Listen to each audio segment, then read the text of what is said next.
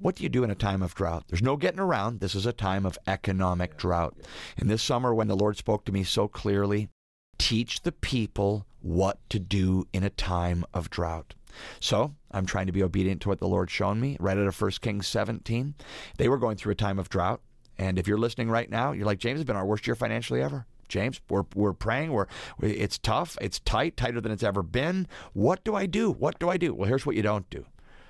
Don't stop giving. Don't stop praying. Don't stop seeking the Lord. The way out of drought is through generosity and faith, not through hoarding and withholding.